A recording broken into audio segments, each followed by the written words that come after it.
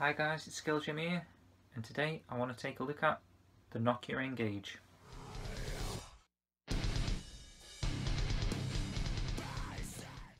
Okay, so the Nokia N-Gage was released I think in 2003 and lasted till about 2005. This is the second version, the QD version, which they changed a few things to make the system slightly better. Previously, the last system, you had to take the battery cover off to put a game in, so it was a bit of a hassle, whereas this has got like a DS slot to just put the game straight in. Here are a few of the accessories I've got for the system. There's a carry case there for it.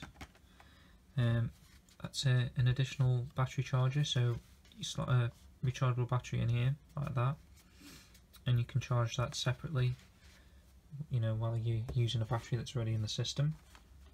There's a spare SIM card I've got for the system, some spare headphones, which have also got a microphone, so you could, because obviously it used to be a phone that you could use to make calls, and obviously you can use that as a hands-free kit. We'll have a look inside that box first, but just to quickly show you this. This is a game that was released for Nokia phones and the N-Gage. So that one's slightly separate from the games I'm going to show you in a second, because this was released for, you know, not just the Nokia N-Gage. Okay, so first let's have a look inside the box. So this is what you would have got if you'd gone out and bought one back in the day. This is everything that comes with the phone. So there's the games console slash phone.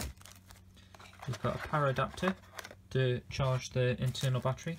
Well, the battery you can replace, like I showed you earlier, with they're all rechargeable batteries that you can take out, but at the moment, if you've got it inside the system, you can just plug that the charger into the system and charge the battery while it's in there. Got some more headphones there. I've got another battery. Let's have a look at some of the pamphlets that you get.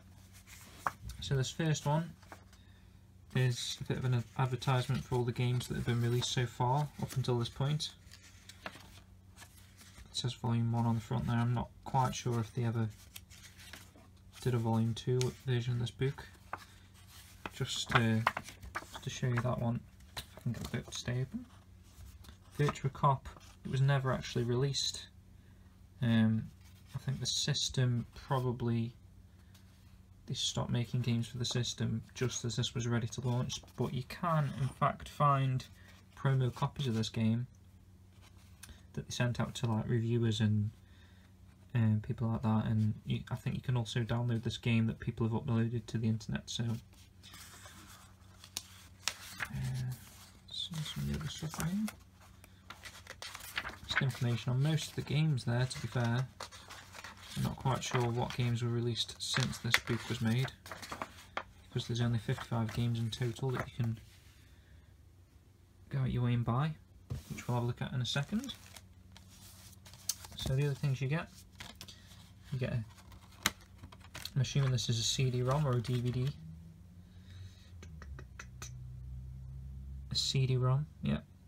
So it looks like, again, it's just got maybe like a digital user's guide there. It says user guide. I'm not sure what the software would be.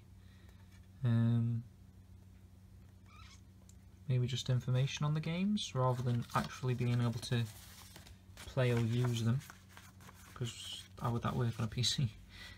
Some little pamphlet here about Nokia, and then you've got the actual physical manual, which details how to use everything. Because obviously back in the day, half of it would have been an actual fully functioning phone, so that's why there's information on how to make calls and set it all up and stuff. So here's the actual system itself. As you can see, it's quite small.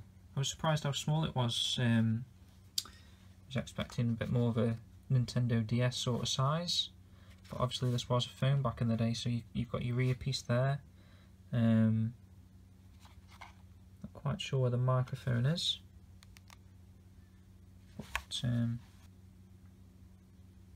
quite a nice looking system. There's your D-pad. That's the OK button, menu button, and then it'll say like cancel or select or whatever, and you've got your 2 buttons down there. That would have been making a call, hanging up the call, and then just your general numbers for dialing numbers. And these 2 that are slightly crystallized are like your A and B button. If you think of like a DS controller or another handheld sort of system, looks like a cancel button. I'm not quite sure on the pencil. It's been a while since I used an old style phone. I mean, gone are the days where you'd need to lock the keypad by pressing, what was it? It was something like the hash or the star and something. I think I was reading in the book. I think it's like that, and then that to lock the actual keypad. Yeah, nice looking system. There's the back for you there. Inside here is where you insert your game or memory card, and in the top is where you insert headphones and the power cable I showed you earlier. So let's now have a quick look at the games that were available for the system. We've got Ashen, and any game that you see that has this tag on the side here, only on N-Gage, I'm pretty sure that's as true as Nokia's word there. You've got Nokia's word that you can only ever play Ashen on the actual system, unless you use an emulator, of course. Asphalt Urban GT,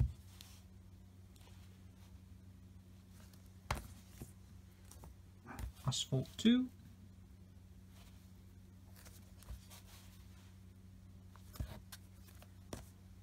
just quickly go through these. Atari Masterpieces Volume 1. Not sure if you can see any of the screenshots on the back, but I'll do it just in case you can. You've got a good eyesight.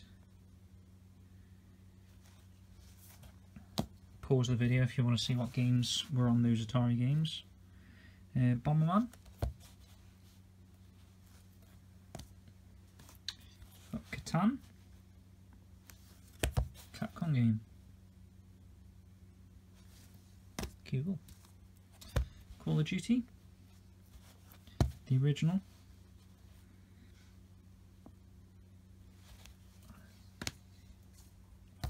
Civilization. Like I say, they only ever released 55 games worldwide for the console. I'm going to show you all of them. So that's Colin McRae Rally 2005, Crash Nitro Racing, Nitro Kart, sorry.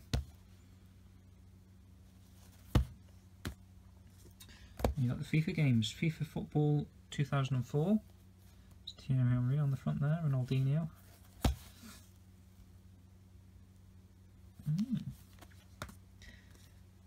The following year, FIFA Football 2005.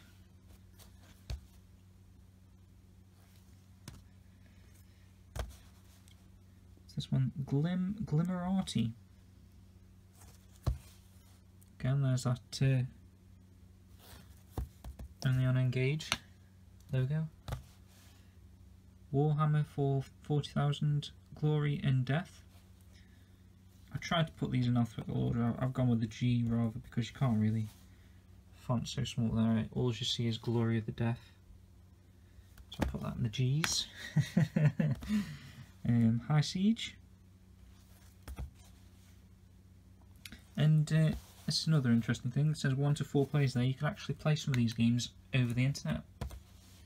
There is on the menu of the Nokia N-Gage system, you'll see a thing called Nokia Arena or N-Gage Arena, and that's where you would have connected with other players. I think those servers are long gone though. Marcel Desailly Pro Soccer, if that's how you pronounce his name. Mile High Pinball. I think the system has got Bluetooth, so I'm not sure if you can still do some sort of system link to play 1 to 2 players or, or more. Baseball game, what was that? MLB Slam, MotoGP. Quite a good selection of different genres of games for this system. NCAA Football 2004, which I'm told this was only released in America.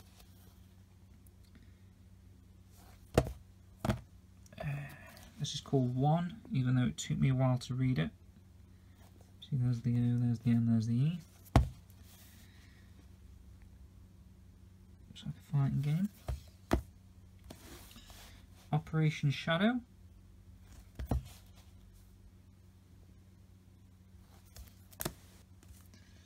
Getting onto the P's, Pandemonium. Remember this being released on the Sega Saturn. I think I played a demo for the Sega Saturn actually, and I really enjoyed it, so I'm looking forward to playing that one. Pathway to Glory.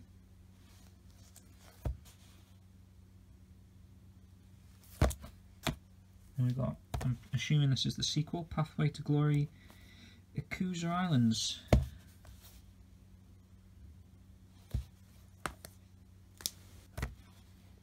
Pocket Kingdom. You notice quite a few different publishers develop games for the system. You've got Sega. Sega made quite a few. It's always nice to see, as I'm a big Sega fan. Here's another one, Puyo Pop. Puyo Puyo. If anyone's ever played Dr. Robotnik's Mean Bean Machine, it's a similar game to that. Puzzle Bobble, bit of a classic. Love the Puzzle Bobble games. We've got Rayman 3. You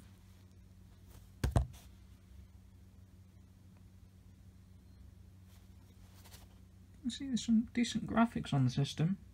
Nice colours. It's actual Rayman 3 was a 3D game, wasn't it? But that's the 2D version of it, so it's pretty cool.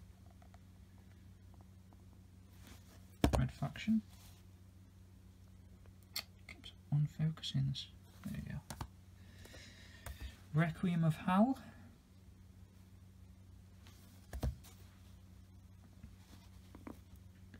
Got my iPhone light on here, so sorry if there's a little bit of dazzling reflection. Riff's Promise of Power.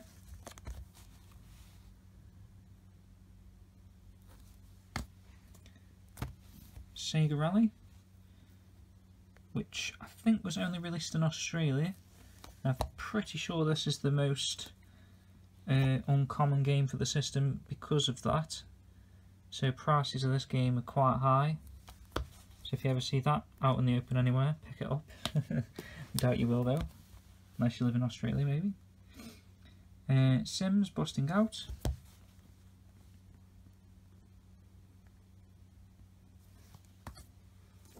We've got Sonic N, which is Sonic Advance if you ever played that. Pretty sure it's the same game. They just renamed it Sonic N. Spider-Man 2.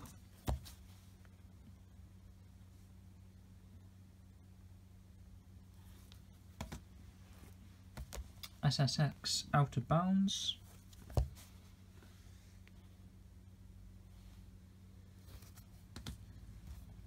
Super Monkey Ball.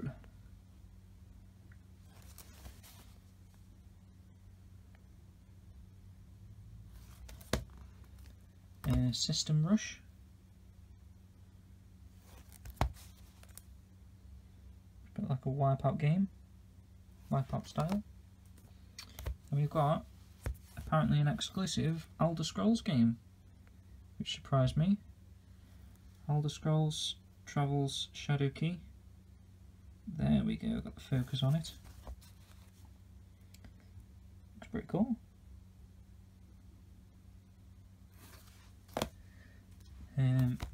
King of Fighters Extreme. There's Terry. That's cool.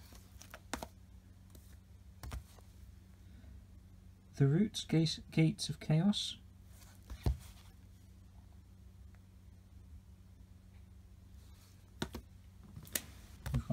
Tiger Woods PGA Tour 2004.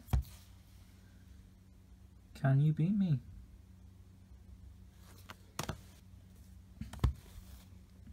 Tom Clancy's Ghost Recon Jungle Storm.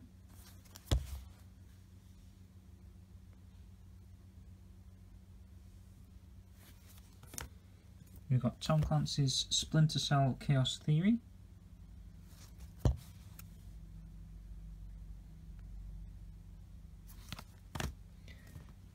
Tom Clancy's Splinter Cell Team Stealth Action.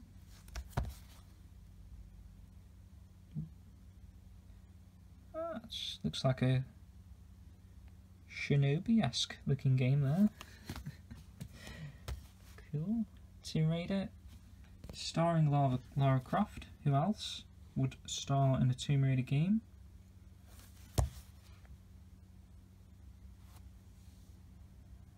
Oh, is that the original? Looks like the original to me. It's pretty cool. Multiplayer. How would that work on Tomb Raider? Or is it red because it's not? I'm not sure on that. Unless it's just times and scores or something. Tony Hawk's Pro Skater.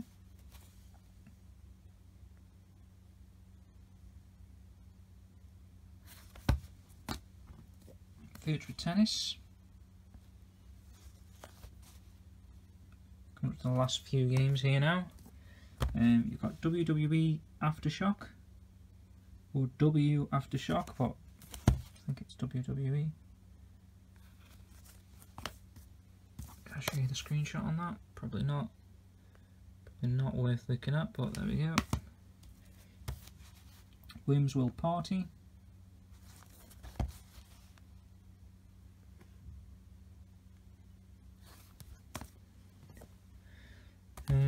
Just double check the spelling of that. So that's that. Xanadu. I don't know why I always have to put an accent, but yeah, that's pretty cool. And then we've got 2 X-Men games, X-Men Legends.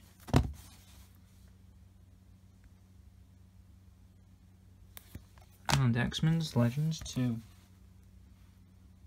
Rise of Apocalypse.